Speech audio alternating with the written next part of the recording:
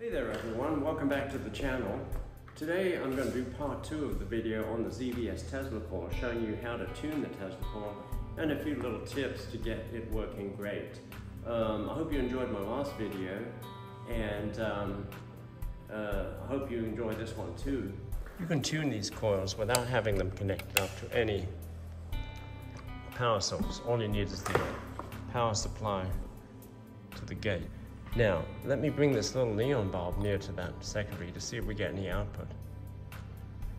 So let's try a CFL. Here's a CFL. Now we're going to come down one turn. Now it's jumped resonance, so it's actually out of resonance. But let's see if we're getting any output. So we're getting a little bit of output from the CFL, better than it was on the top turn. We're getting improved output from the neon bulb, and we've jumped to 360 something. So I'm going to unplug it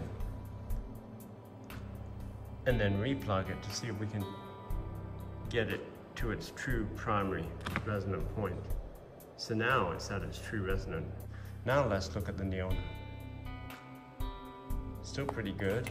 And the CFL, still kind of good. And we're still not there yet. We should be at 275. So we're going to come down one more turn. And it may actually be better to unplug it when you change the position of the tap points.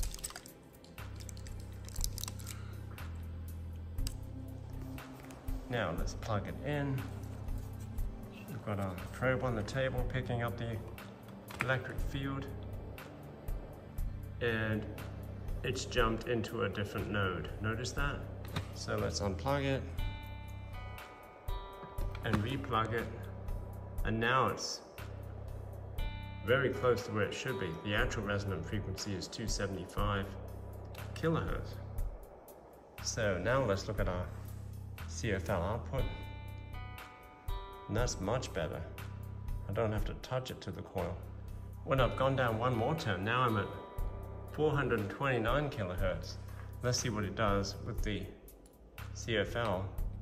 It doesn't light it at all, look at that. Now let's bring it up one turn again. Now we're back at 275. Now let's check our output.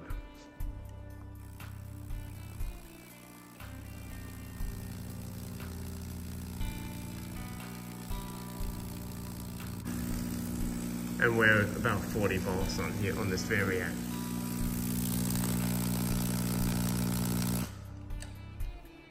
Now I'm going to make it switch its frequency by touching it with a screwdriver and see what the output is again. First of all, let's get a little bit of output going and touch it with the screwdriver. Note the frequency, 270 something kilohertz. Just touch it, here it goes. Now notice the output suddenly died and we jumped up to 380 kilohertz. Now if I go up on my voltage, look how much less the output is. So this is the main issue with ZVS Tesla coils, is making sure that if you discharge the output of the secondary to ground, that you're not going to shift the frequency. Okay, here's the oscilloscope, and what we have here is the ZVS Tesla coil. And note that these Tesla coils do not need to have a top load. You just need a breakout point and a secondary coil, and no aluminum top load. And you just need your primary, which is typically just some thick copper wire or tubing. I have 1/4-inch copper tubing here, and I'm using a fuse holder. I soldered that onto a piece of wire, and I'm using that as my tap point, which I can move around. And the only thing that's powering this Tesla coil right now is this wall adapter, which is supplying 12 volts to the gates of the ZVS driver. And the blue trace is the mains, and the yellow trace is this probe that's sitting here on the table. So we're just going to leave it like that, sitting on the table. And we're going to zoom in on this yellow trace. And the yellow trace is what's coming out of that secondary coil. And let's measure it. We're getting about 275 kilohertz, which is the resonant frequency of the Tesla coil, the secondary of the Tesla coil, and it's also the resonant frequency of the primary LC tank. So it's this setup is actually double resonant. And let's zoom out.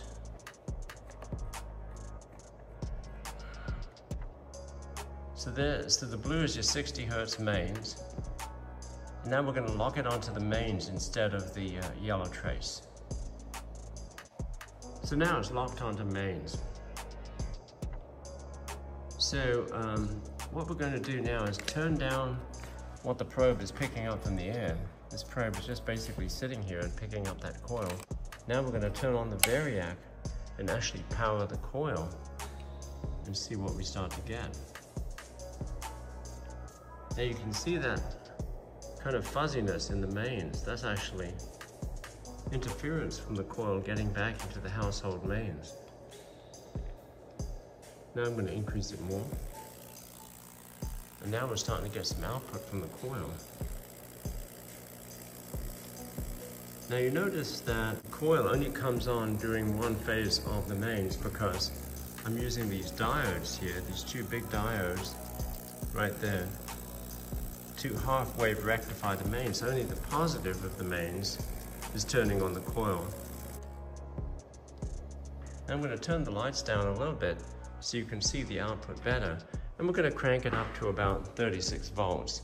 Typically you don't want to go above 60 volts DC or around 40 to 50 volts AC with these type of coils. Here's what it looks like on the scope. And if you zoom out on that, it looks a bit like a ramped Tesla coil.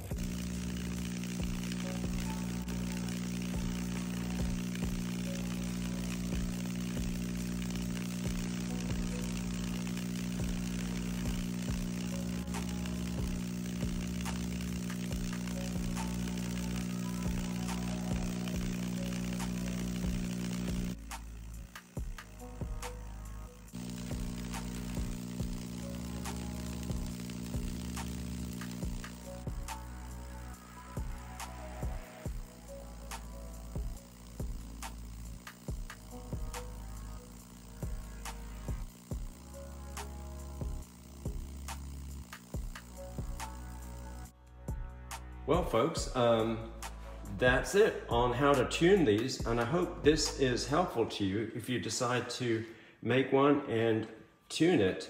It's quite empirical. It needs a lot of, trial and error to get the tuning right. But once you get it, it works just great. If you want to see more videos like this, please don't forget to like and subscribe.